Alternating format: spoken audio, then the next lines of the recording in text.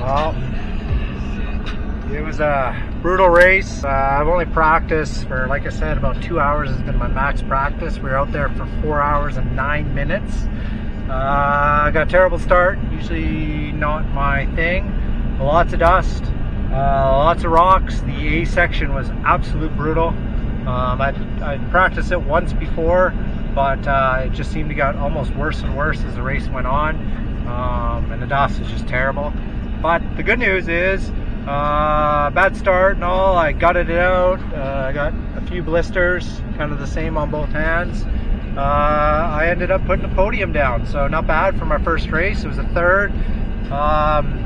First was just on another level on the last lap. He obviously had some energy to burn, whereas a couple of us, on my fucking ear here.